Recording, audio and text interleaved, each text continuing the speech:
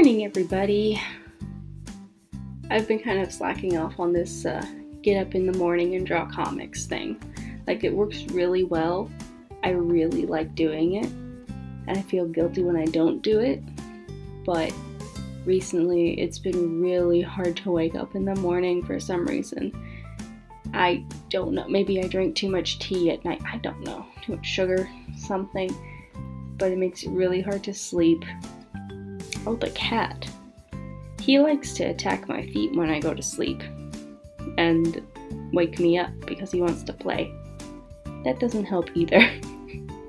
But at least I haven't been slacking off in general with my comics. I've been able to keep on schedule, maintaining a buffer, a very slight buffer of like 2 weeks, but it's something. I'm very proud of it, and I achieved it while still doing weekly updates and not going on hiatus or anything. So I'm very proud of myself.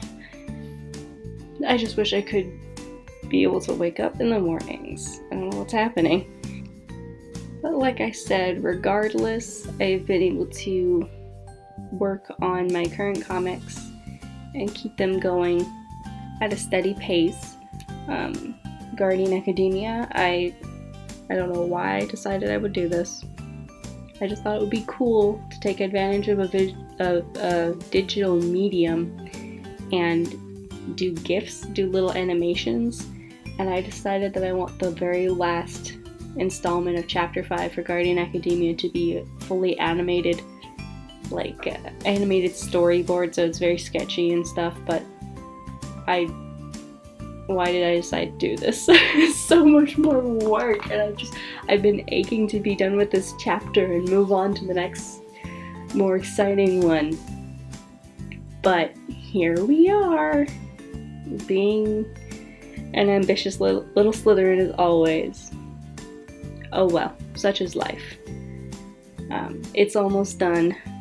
Hopefully it can go up next Friday. I really hope so.